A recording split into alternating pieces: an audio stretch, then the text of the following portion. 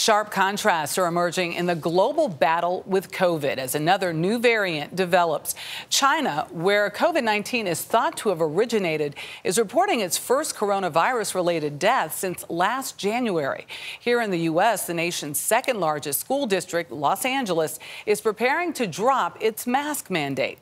The change comes as the number of new COVID cases in the U.S. has dropped dramatically over the past month.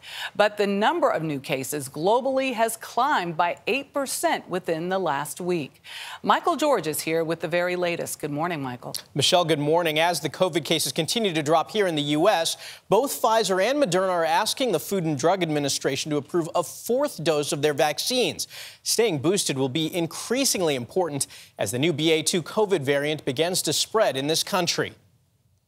Fourth COVID vaccine doses are already recommended by the Centers for Disease Control for some sick people. The CDC does recommend fourth doses for the immunocompromised. While it hasn't been, of course, as you noted, approved for others. Pfizer wants its booster to be available for people 65 and older, while Moderna wants to give its fourth shot to all adults. Even with nearly 65% of the U.S. population fully vaccinated, there remain millions of people who haven't been vaccinated at all.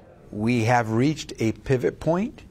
How well we pivot is on us, all of us. And so if you ask me, will things go well? I'll return the answer by saying, will everyone do their part?